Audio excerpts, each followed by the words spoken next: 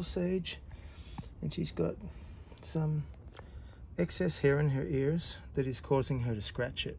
It's getting a little bit red from her scratching it. The hair, when it builds up, it starts to kind of annoy them, and they scratch it and it gets red. Here's the ear powder I'm using. It doesn't really matter what the brand is, as long as it's ear powder for dogs and cats. So it just helps you to get a grip on the ear hair, so you can grip it better. It's okay, there we go. See, her ear's actually really itchy, so you can easily just rub it in, and it just helps to dry everything out and gives you the grip to be able to just very lightly and without any pain or damage, no injury. Because the last thing you want to do is cause an injury that wasn't already there while fixing another problem. So it gets into all these crevices, and it helps to sterilize them and neutralize them. So now, because she's got such a tight little space in here, I can't really get my fingers in properly to pull this hair out properly. So I'm using these needle nose pliers, and they've got a little spring action on them. So I can just give this a little bit of a scratch around in here gently with the end of it to just sort of get the powder into all the crevices. And then I just sort of pull the ear open and just gently grab some hair, and whoop, see that?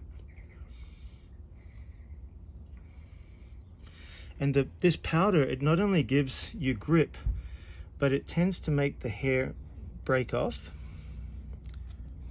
So when you pull it, it doesn't hurt them. See that? I've got that great big giant chunk from down there, but not too deep. About maybe half an inch at the most, not even. And you can see she's not even making a noise. So that's because it's not, here we go. Oh, look at that. That's a nice big chunk. And it's a lot. And it's not hurting her. If it was, trust me, she'd be complaining. But the idea is to do this before it gets to the point where it's infected. Look at that big chunk.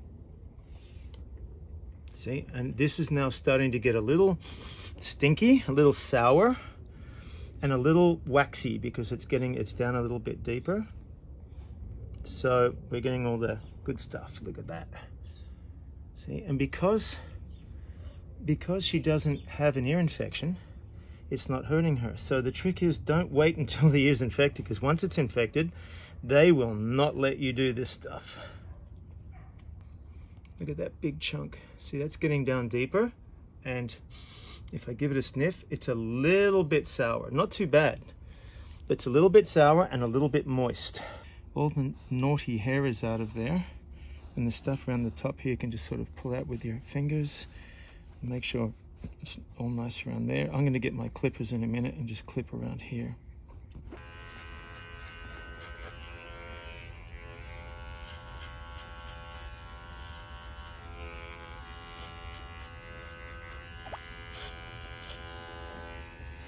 So as you can see, you can just trim.